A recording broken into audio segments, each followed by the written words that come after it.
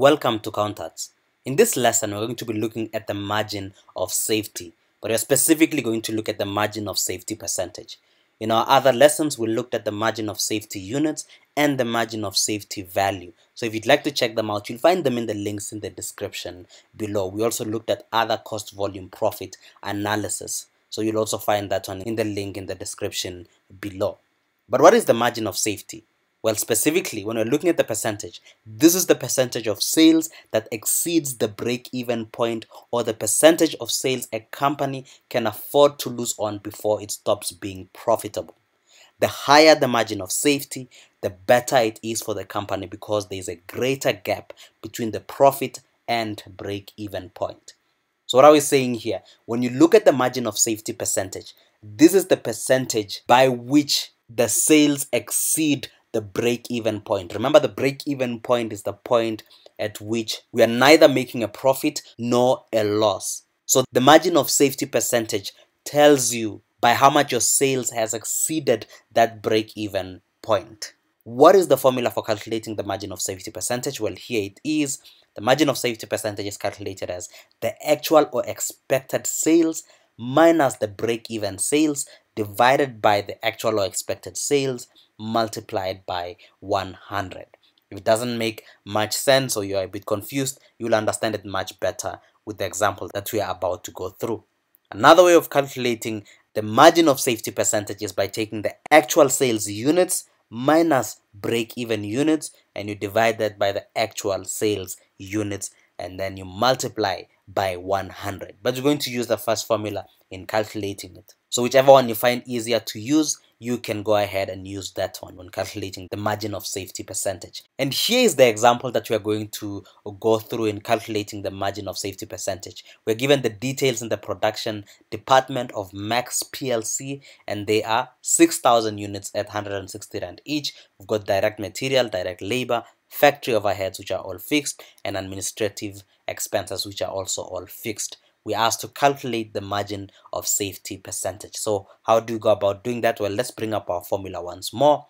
It's the actual or expected sales minus the break-even sales, and we divide that by the expected or actual sales, and we multiply by 100. So now let's work on getting these elements that we need to use in our formula. Firstly, the actual or expected sales. Well, we are told here that the estimated annual sales is 6,000 units at 160 Rand. So we are estimating to sell 6,000 units at 160 Rand. So what is our expected sales? Well, we are looking at the sales value here. So our estimated annual sales, or our expected annual sales, is the estimated sales units multiplied by the sales price per unit. And once we have that answer, we just need to solve for break-even sales, and we can get the margin of safety percentage using the formula. So what is our estimated sales units? And this one you'll usually be given. It's the 6,000 units that you see here, because we're told estimated sales units, and then we multiply that by the sales price per unit, which is the 160 Rand. So we are also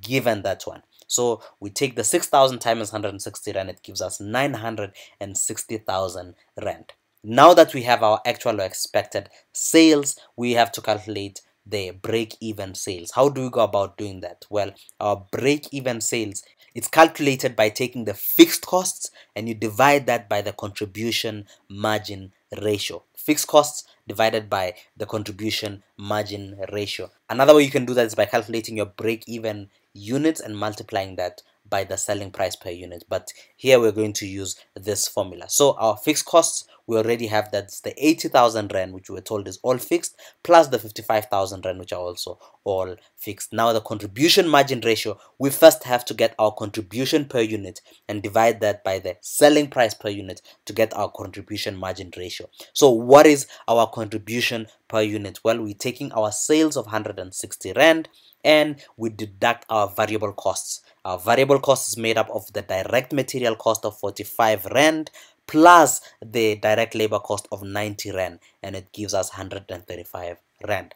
Once we have the variable cost, we just take the sales of 160 Rand per unit minus the 135 Rand variable cost, and it gives us a contribution of 25 Rand. Once we have the contribution of 25 Rand, we can calculate our contribution margin ratio. How do we get that? Well, our contribution margin ratio is calculated by taking the contribution, which is the 25 Rand, divided by the sales, which is the 160 Rand. So 25 divided by 160 Rand gives us 15.63%. Now that we have our contribution margin ratio and we have our fixed cost, which is the 80,000 plus the 55,000 Rand that I just mentioned, we can now calculate our break-even sales. So it's going to be 80,000 plus 55,000 Rand divided by the 15.63%, and it gives us the break-even sales of 864,000 Rand. I hope you've been able to follow the process we've gone through in getting our figures that we need to plug into our formula.